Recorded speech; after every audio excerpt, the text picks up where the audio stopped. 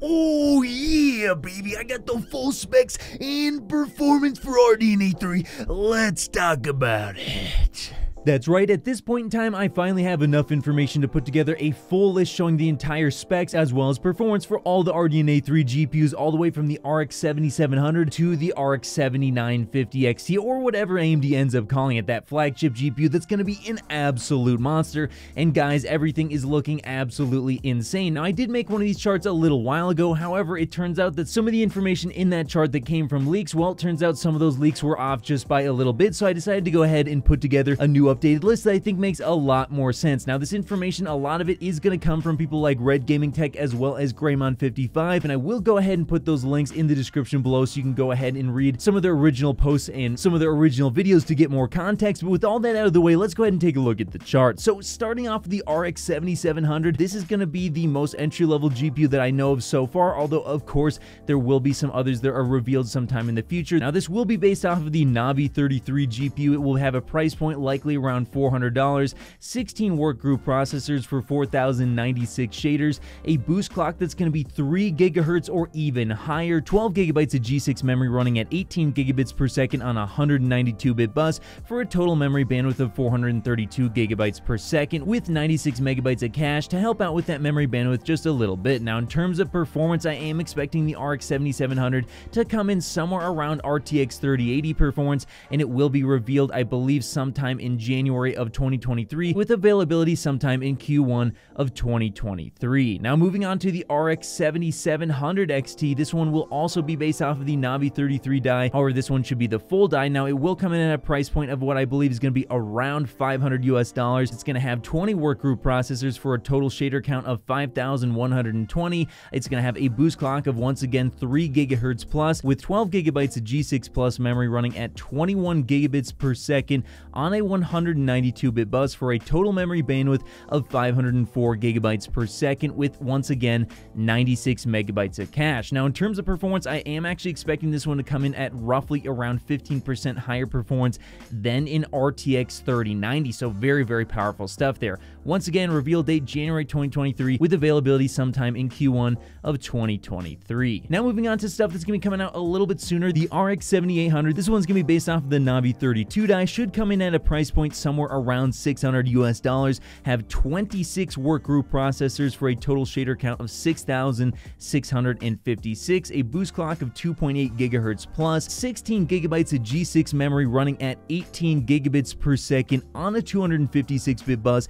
for a total memory bandwidth of 576 gigabytes per second. Now, this will also come equipped with 128 megabytes of cache, and in terms of performance, I am expecting it to be somewhere around 35% faster than the RTX 3090. Now, in terms of the reveal date, I am expecting this one to be revealed sometime around November of 2022, with availability sometime in December of 2022. Now, moving on to the RX 7800 XT, this one is going to be the full Navi 32 die, should come in at a price point around $700 US, have 32 workgroup processors for a total shader count of 8192, a boost clock of 2.8 gigahertz plus, 16 gigabytes of G6 plus memory running at 21 gigabits per second on a 256-bit bus for a total memory bandwidth of 672 gigabytes per second, with 128 megabytes of cache, much like the RX 6900 XT. And in terms of performance, this one should be around 60% faster than the RTX 3090. And once again,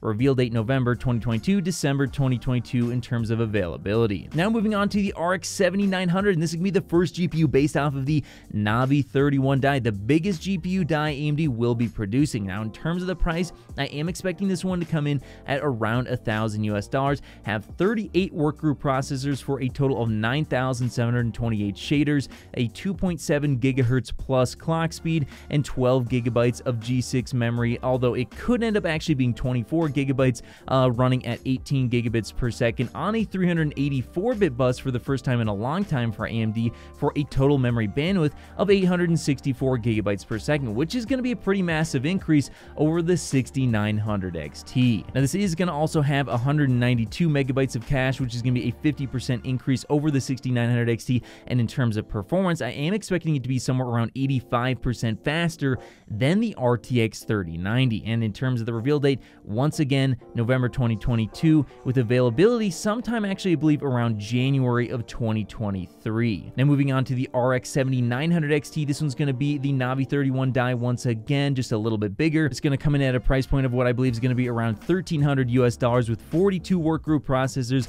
for a total shader count of 10,752. In terms of the boost clock, we're talking 2.8 gigahertz plus 24 gigabytes of G6 plus memory running at 21 gigabits per second on a 384-bit bus for a total memory bandwidth of 1,008 gigabytes per second, plus you're getting that 192 megabytes of cache. And in terms of performance, I am expecting this one to come in close to 2 times the amount of performance of the RTX 3090, with once again the reveal date around November 2022 and availability January of 2023. And then finally, we have the RX 7950 XT, the biggest GPU AMD can possibly produce based off of the Navi 31 die. I do believe this one's going to come in at a price of somewhere between $1,500 and $2,000 depending on what Nvidia does. It should have 48 workgroup processors based on all of the leaks for a total of 12,288 shaders, a boost clock of 2.8 gigahertz plus 24 gigabytes of G6 plus memory running at 21 gigabits per second on a 384-bit bus for once again 1,008 gigabytes per second of memory bandwidth